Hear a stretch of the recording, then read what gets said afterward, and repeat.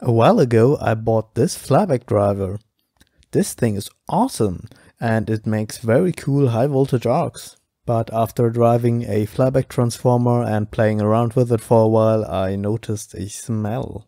That smell, the kind of smelly smell. The smelly smell that smells smelly. And of course that was the transformer burning out. Yeet!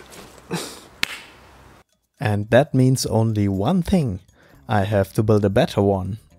So I watched some videos how other people did it, because I can't just build a haphazardly taped together transformer that just sort of works for the video and then fails afterwards.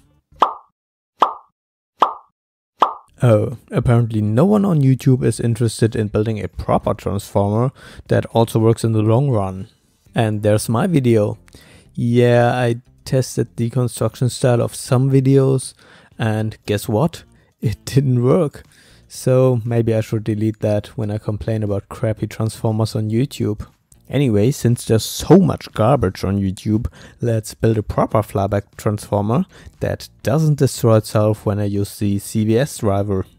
And while I'm at it, I'm going to make a 1 kilowatt version with this giant transformer core. Instead of just one coil, I will have multiple coils. This reduces the voltage the isolation has to withstand.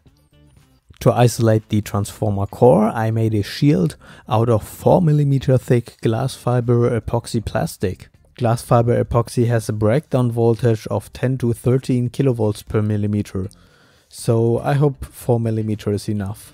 And for the coils itself, I used 0.5mm plastic.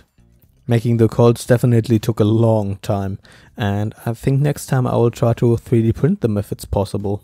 At the end I had 4 coils, 1.5 cm wide, and with some spacers because the 0.5mm plastic is not thick enough to isolate against the high voltage. I then started winding the coils with 0.3mm enameled copper wire. I made myself a very basic winding mechanism with a counter, but I had to turn this by hand, so making the coils took ages. I isolated every layer with 4 layers of baking paper. Together with the enamel on the wires, this should be enough isolation. I also made the primary from some plastic in the shape of the transformer core, and I used 2 times 5 windings of 1.5 square millimeter cable.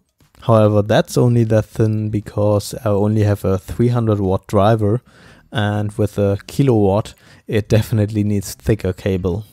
And since this is a flyback transformer, I'm going to put some plastic spacers between the transformer parts, because that's also the case with the small flybacks. For now I tested the flyback driver with a really crappy secondary and it worked so far. I put all the coils together and then I only had to put the whole assembly in transformer oil, else the paper isolation does not work. Finally the right container arrived as well after ages, and I put the transformer inside, put screws in the lid for electrical connections and filled it with transformer oil. I also used my vacuum pump to suck out all the air that's trapped in the coils. And finally the transformer was done. And the arcs were super small, but I kinda suspected that with this crappy driver.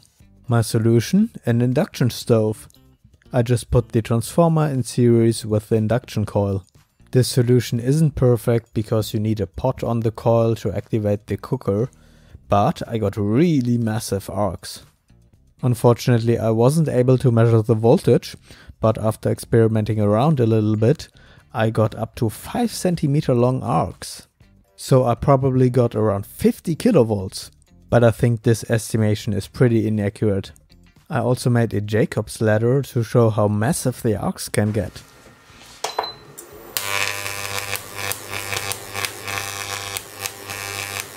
I tried a bunch of things like putting cucumbers and pickles on the high voltage, but this didn't work. Someone in the comments suggested the flying oil experiment. This didn't work either. What partially worked was making Lichtenberg figures, but the high voltage just took the shortest path, which is basically a straight line. But in the future I will probably use the transformer for actual useful vacuum and high voltage experiments. I don't really have any other ideas what to do with it, so if you have any suggestions, leave them in the comments. Until next time, bye.